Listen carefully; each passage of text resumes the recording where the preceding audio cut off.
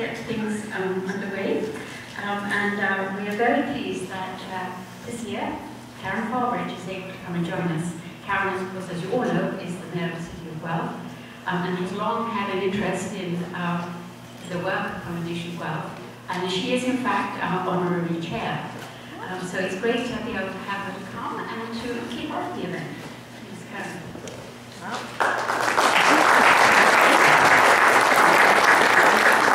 Good morning, everyone. It's my pleasure to be here as the honorary chair of Pollination Guelph, just to bring greetings and wish you all the best as you head into this day. I'd like to thank Pollination Guelph for organizing the symposium.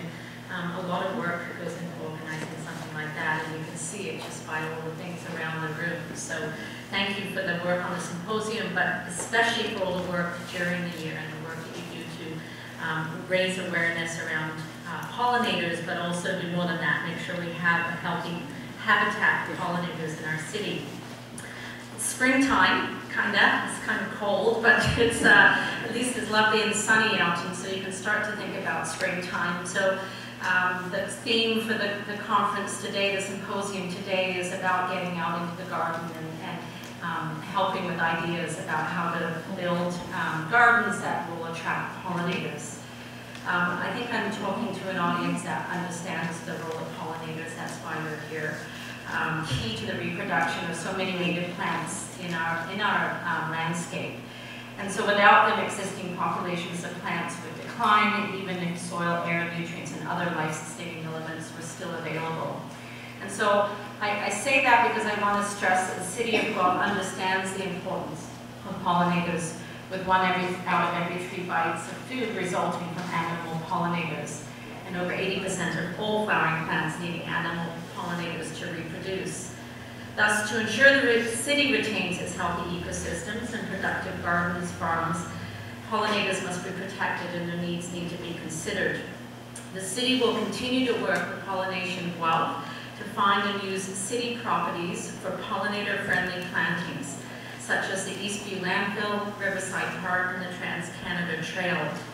The Eastview project will replace invasive non-native species of plants with pollinator-friendly native Ontario plants.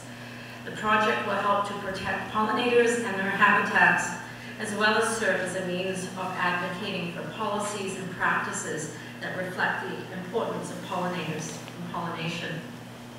Supporting the work of Pollination Guelph at the Eastview Pollinator Park will broaden our understanding of pollination requirements as well as local diversity.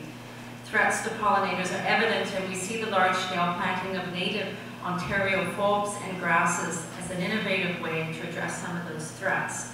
Now, I get to bring greetings and speak about topics that range from soup to nuts. And so I always love it when I learn something new in preparing for a presentation. So how many people know what a forb is? Yeah, I figured there's a few, but there's a few hands that didn't go up. And so a forb, I had to look it up because that was a new word for me. Maybe I got it in Botany 101, I don't know, and I have subsequently forgotten. But a herbaceous flowering plant that is not a graminoid. Anybody know what a graminoid is? So, graminoid is grasses, sedges, and rushes. So, can I get an example of a forb, a native Ontario forb? Milkweed. No. Was that milkweed? Milkweed. Yes. Okay, good. So there's an example of a forb. So we will learn. I had to look that up on Wikipedia. So we were the first municipality in Canada to include language related to pollinators in our natural heritage strategy and official plan, such as to protect and increase habitat for pollinators wherever possible. That's really significant. Pollination Guelph should be just really, that's a real feather in your cap for that to happen, because I can tell you, as municipalities, we steal and learn from each other all the time. It's something we're really good at, and we share a lot. So with that policy being in our official plan, you can know that is going to influence official plans and policies across the country. So with that single thing that you've accomplished in Guelph, you're changing land use planning and parks planning across the country. So should feel really, really good about that thing. We are a strong supporter of Pollination Guelph's goals and activities.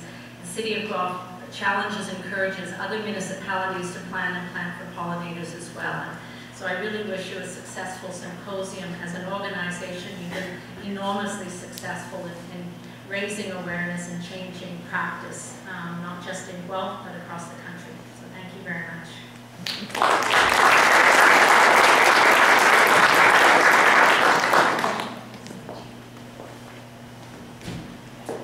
Thank you, Karen, very much. Great to have you here with us and to learn that we are spreading our influence even beyond Guelph to other parts of the country. That's great. It's certainly what we hope to do.